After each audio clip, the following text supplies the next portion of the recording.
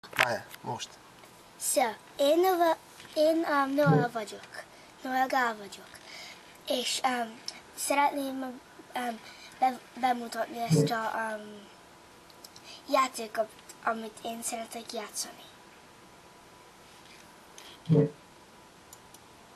Welcome to virtual knee surgery.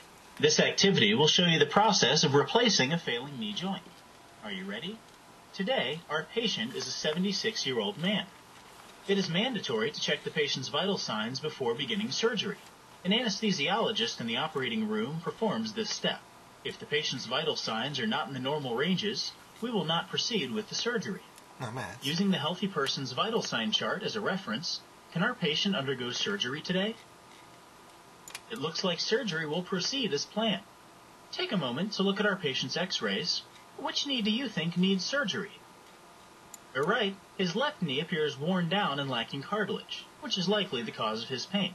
The nurse has begun prepping our patient for surgery by placing an IV needle in his right hand. Now it's your turn. Use the marker and write your initials on the proper knee to be operated on. This may seem silly, but it's an actual step taken to prevent wrong site surgeries.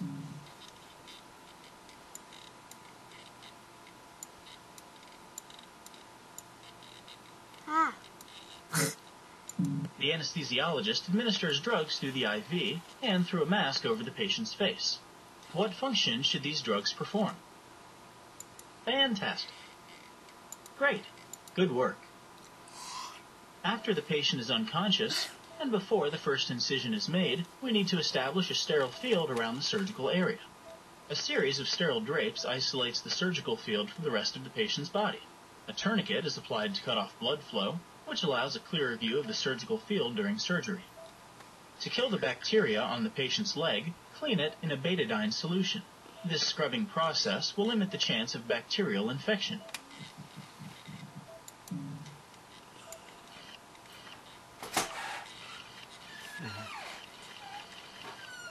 Betadine scrub is applied 2 more times, followed by the final arrangement of sterile drapes.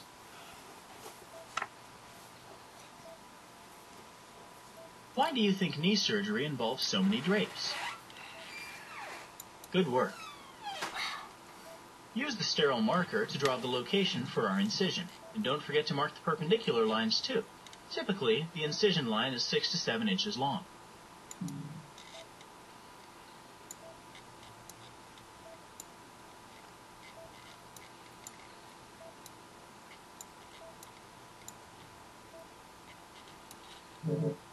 What purpose do you think the perpendicular lines serve?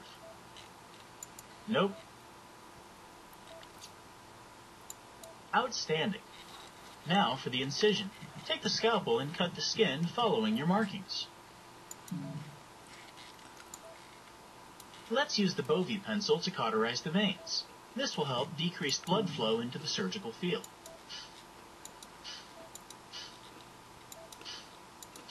The rake retractors fold the skin and tissue out of the way, exposing our patient's knee.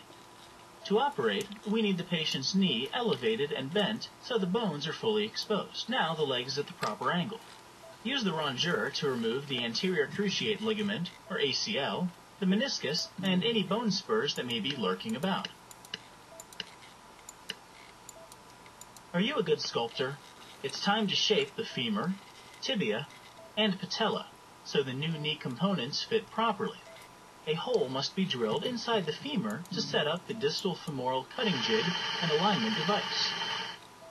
The jig is put into position and helps ensure that the cuts made to the bone are exactly what are needed. Now hammer in the pins to hold the jig.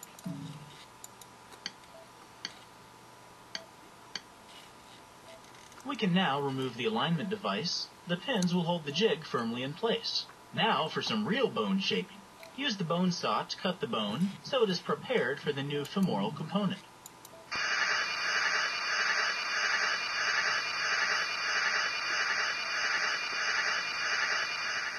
Another cutting jig, along with the bone saw, allows us to finish shaping the femur.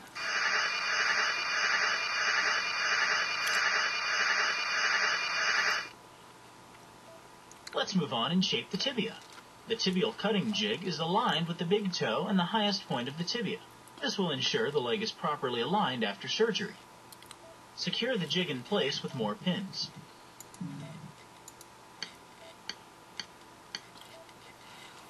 Use the bone saw to cut off the top of the tibia and prepare it for the new tibial components.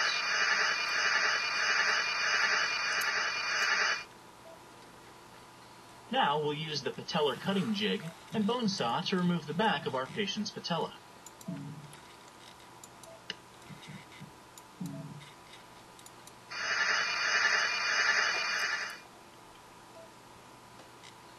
Holes in the tibia and patella are drilled and chiseled out, which will enable the new components to attach properly. Time to place the trial components. First, attach the femoral trial component. Attach the metal tray trial component to the tibia. Insert the plastic trial spacer into the metal tray component.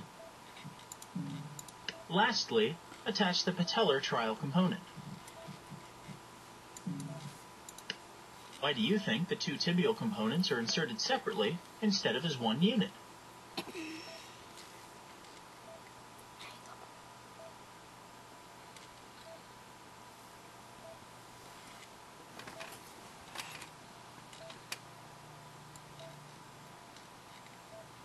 Fantastic. Conduct a range of motion tests to assure proper knee alignment and successful prosthetic fit. Typically, a normal range of motion allows the leg to move from 0 to 130 degrees. How does our patient's range of motion look? Is that right? Knees aren't meant to bend sideways, so it's important to determine whether there is a gap or space between the femoral and tibial components. There is no noticeable gap, so this knee is a good fit. Why do you think there are so many steps taken to ensure proper alignment?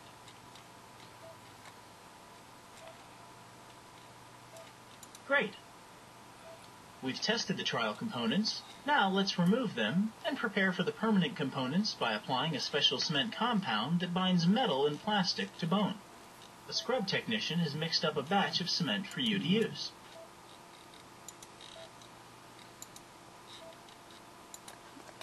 With the cement in place, the final components are permanently attached to the knee. Any excess cement will be scraped off and thrown away. Lay the leg flat on the table so the new knee components put pressure on each other. This allows the bone and components to bond with the cement. The cement can take anywhere from 10 to 15 minutes to harden. We perform our range of motion tests one final time.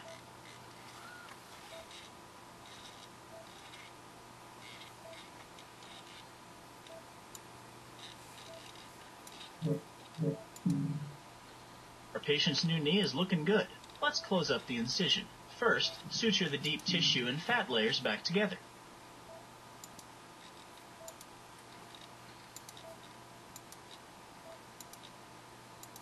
For closing the surface incision, you have a choice between the stapler and the suture.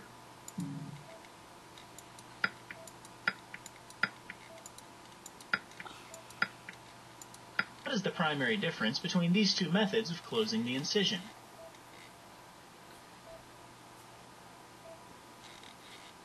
Excellent. You know, we couldn't ask for a better participant. You've done an excellent job. Are you sure this is your first total knee replacement? Our patient will remain in the hospital for 3 days, followed by 3 to 8 weeks of physical therapy. Because of this surgery, our patient will have significantly reduced pain and increased mobility. Before you leave, let's think about the life of the new knee components. What kind of forces do you think the new knee will need to withstand? People average about 5,000 steps per day. Our patient's new prosthetics will withstand a great deal of force, for 36 million steps or more. I'm off to check on another patient while the OR team prepares the room for the next surgery. You've been a great help. See you next time.